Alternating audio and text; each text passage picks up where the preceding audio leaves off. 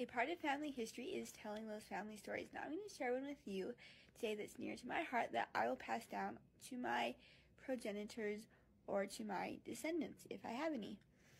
And this story is my story, or a portion of my story. So you're probably noticing this Hello Kitty. You might have seen it in a couple other videos. And it's basically a big blanket on this window that we put on there.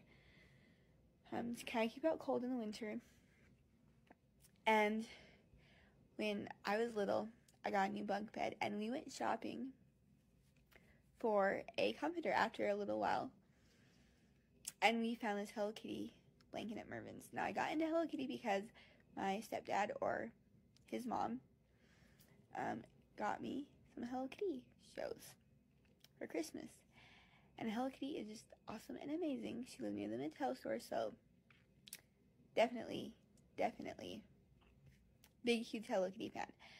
Anyway, well, I had this blanket until I was about, I don't know, 5th grade. Well, actually, I had it till the end of 5th grade. And at the end of 5th grade, I had open heart surgery because they found out that I had heart problems. I had to have open heart surgery, and they had to put a pacemaker in. So this blanket right here is what I had. Well, we had bees. I came home and there were bees everywhere in my room. I didn't get a living space. I had to share a room with my parents because we lived in a 550, almost 600 square foot apartment because that's what my parents could afford. And I lost a lot of stuff. And later on, way after the fact,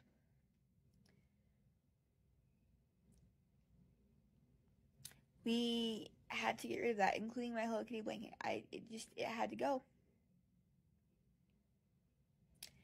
And someone had given me a different blanket or a different comforter to use. And I did use it. And then we moved. And when we moved, we had gone shopping and we had found this comforter. The exact same comforter, by the way, which we hadn't seen since, I was like 7 when I first got the first one.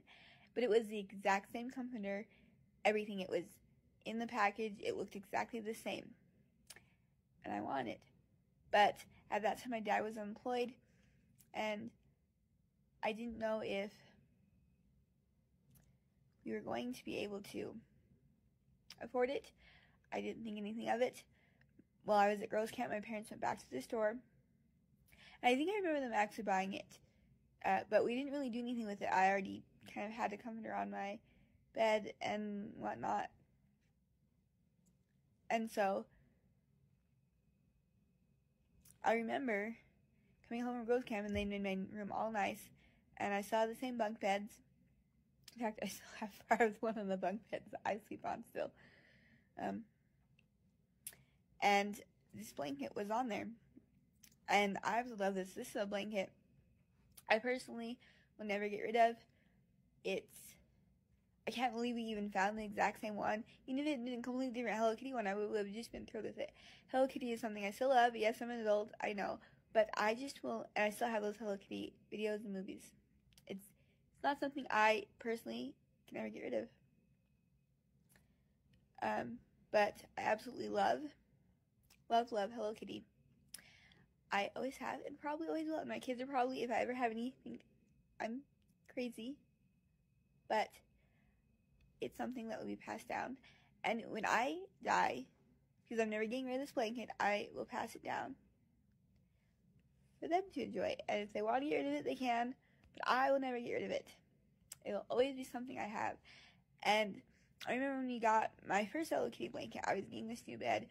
We had moved. We had been there a while, enough that I had gotten my first Hello Kitty video from my grandma on my stepdad's side. And it was just awesome. And it was neat. And we found it at Mervyn's. And Mervyn's is closed down, by the way. So when we found this, it wasn't at Mervyn's. It was, I think, at Walmart or something.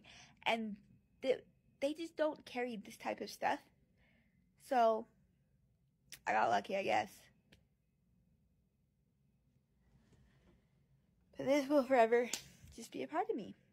And I think those are the stories that we need to pass down when we're writing our own personal history.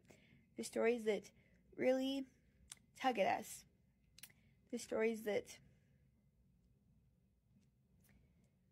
are heartfelt and warming, because we want people, or people who go on after us, to see that part of us, because they're going to have those same experiences.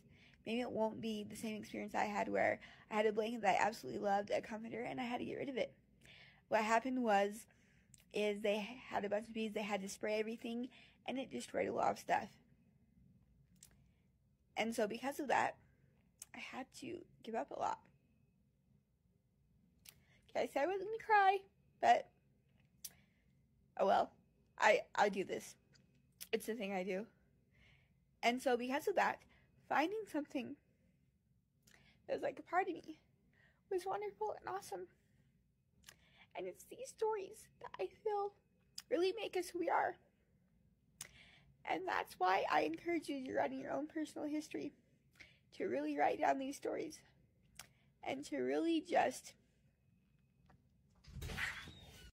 be grateful for the things you have, and think of the blessings that came from those stories that you are sharing. Think of the blessing that maybe you could share with other people. I mean, these stories help shape us, and I absolutely love that I have these wonderful stories I can share with people.